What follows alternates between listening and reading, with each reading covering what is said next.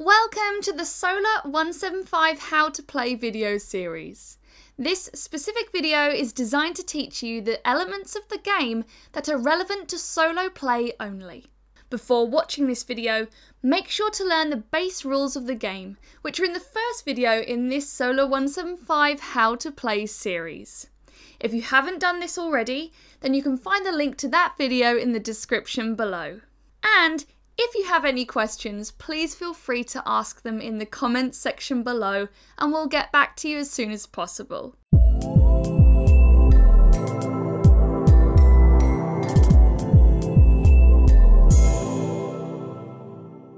In Solar 175, AI opponents can be added into multiplayer games.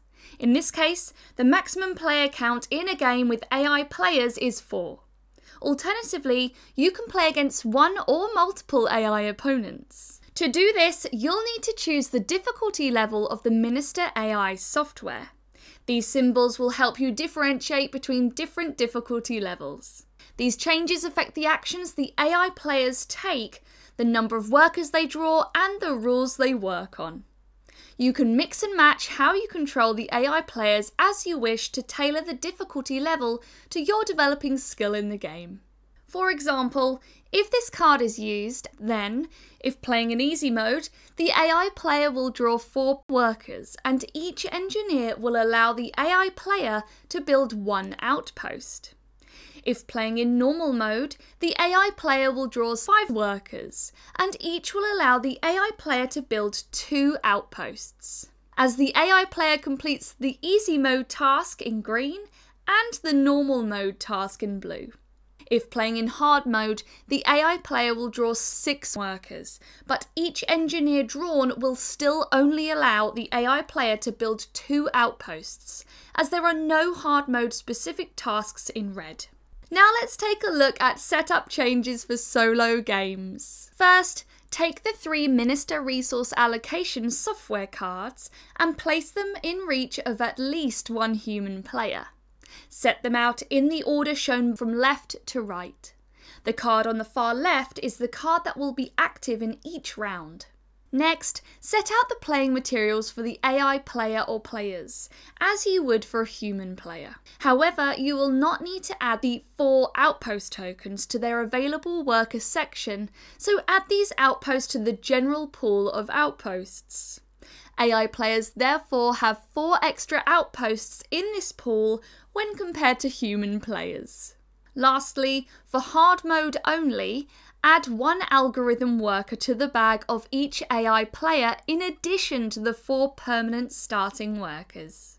Now let's take a look at gameplay changes for solo games. During the draw phase, the AI players will draw a number of workers based on the difficulty level you have chosen to play against.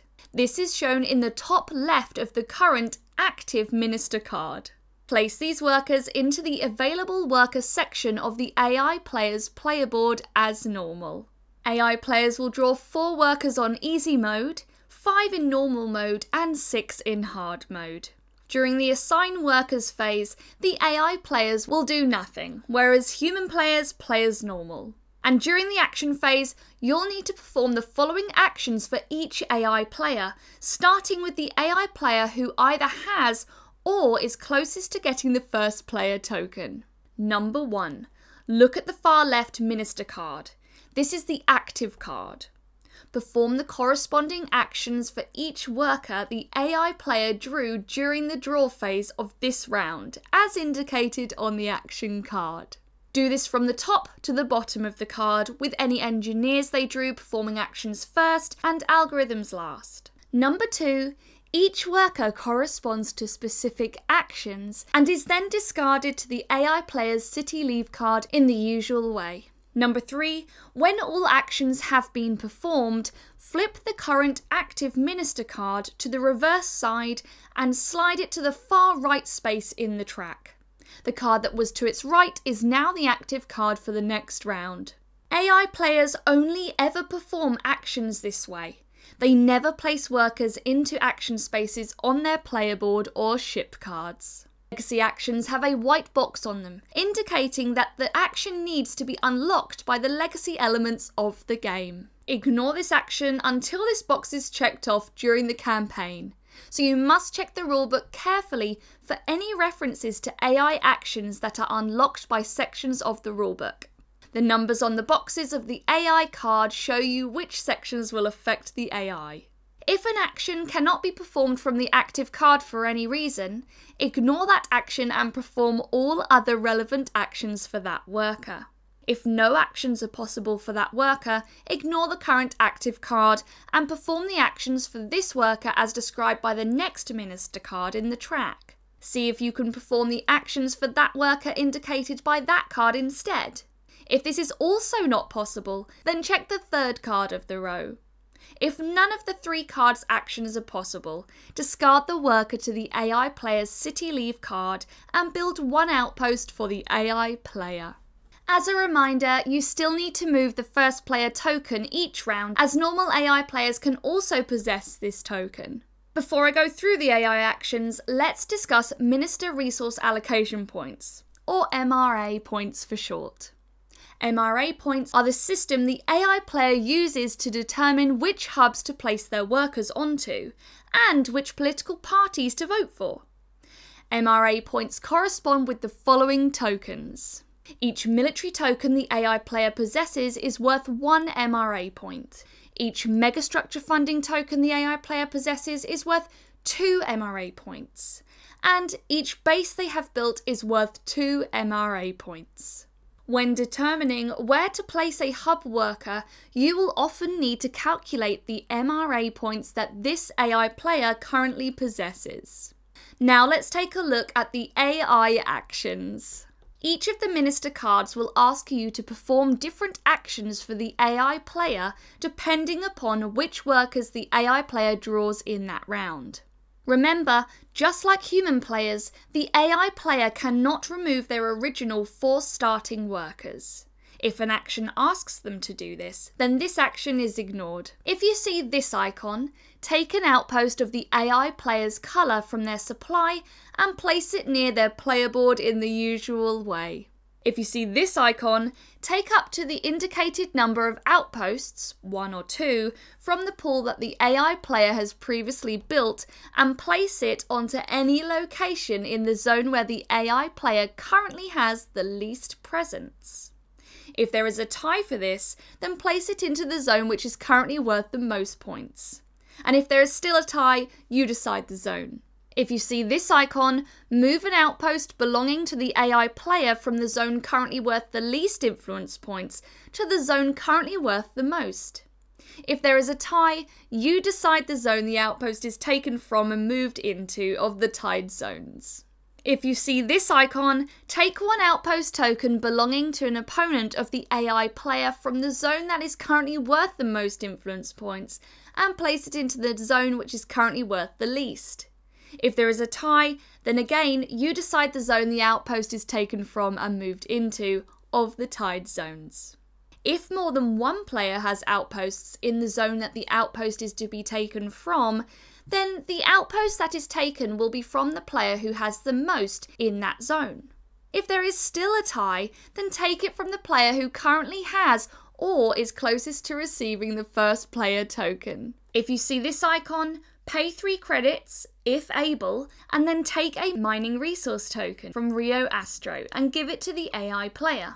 If you see this icon, remove the worker, pilot, general worker or algorithm and place it into the relevant hub, using the MRA points to decide which hub to place it into.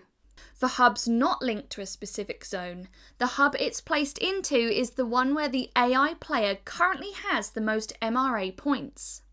If there is a tie, then place it into the hub for the item the AI player will receive from taking this action, if it is one of the tied hubs. If there is still a tie, then place it onto the military hub on the series.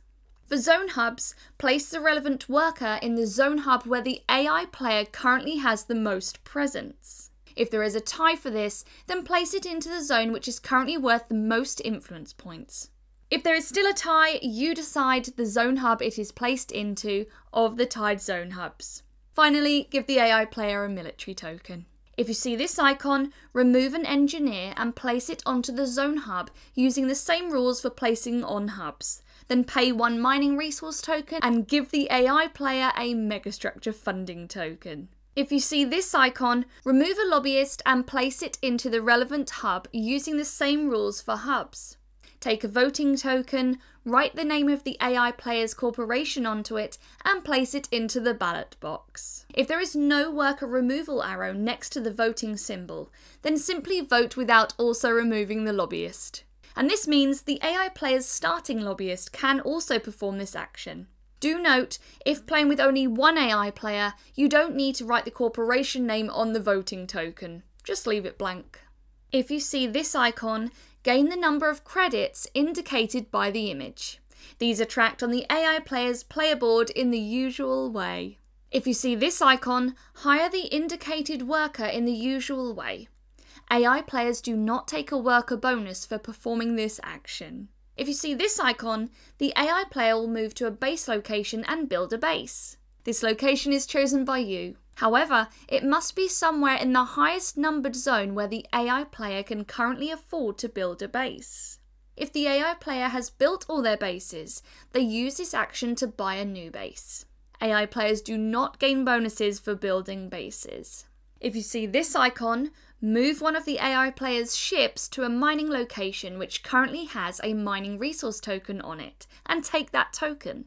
If the AI player has 2 or more ships, then move the ship which is closest to a mining resource token. If there's a tie for this, then you decide which token is taken. If there are no tokens left available, then this action cannot be performed. AI players are not limited by ship movement distances, and can therefore move as far as they like. Now let's look at the election phase. When AI players vote, they do not indicate a specific party, and instead write their corporation name onto the voting tokens they place into the ballot box. Therefore, during the election phase, add up the MRA points for military tokens, megastructure tokens and bases that the AI player currently has, and determine which it has most of. Each vote the AI player made is allocated to the political party which best serves its needs. If it has the highest number of MRA points for military tokens, it will vote for the Workers' Union Party. If the highest number is for bases, it votes for Brave New Dawn. And if the highest number is for megastructure funding, it votes for the United Federalists. In the case of a tie, of the tied parties, the AI player will vote for the party which appears first in this list: Brave New Dawn, Workers' Union Party, and United Federalists. In games with multiple humans and AI players, if you are ever asked to decide something for the AI player, for example, which location to build a base, this decision is always made by the player who currently has the first player token, or is closest to receiving it if it is currently being held by an AI player. You now know everything you need to play Solar 175 solo. If you have any questions, then please don't hesitate to get in touch with us in the comments below. Enjoy the Solar 175 campaign. Bye.